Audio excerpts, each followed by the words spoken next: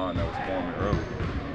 You don't have much time to get it on the court. Looking back on Sacramento, where it's still a sign of you guys are still finding your way. Only one game so far. How does that help out when you guys kind of know each other? I mean, that's everything. Chemistry is everything. You know one another, you're gonna play better. It takes away a lot of the,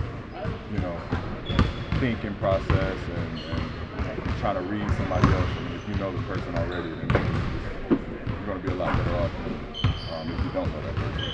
When you work one-on-one with Sam, what's that like, and what are you working on, like, specifically? I mean, it's just getting shots, just getting rhythm, and shooting shots that are contested, being guarded.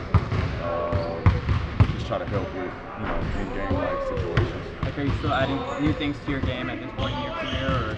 Always. I'm not a perfect player, by no stretch. So I'm always, trying to figure out new things, new tricks, and trying to find advantages.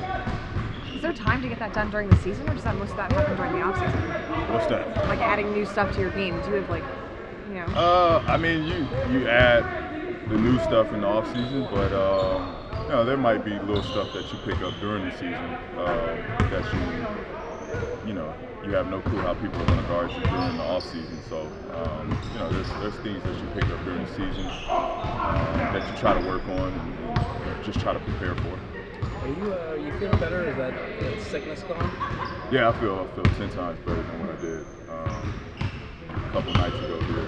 I feel a whole lot better. Let's get ready for HoopJab.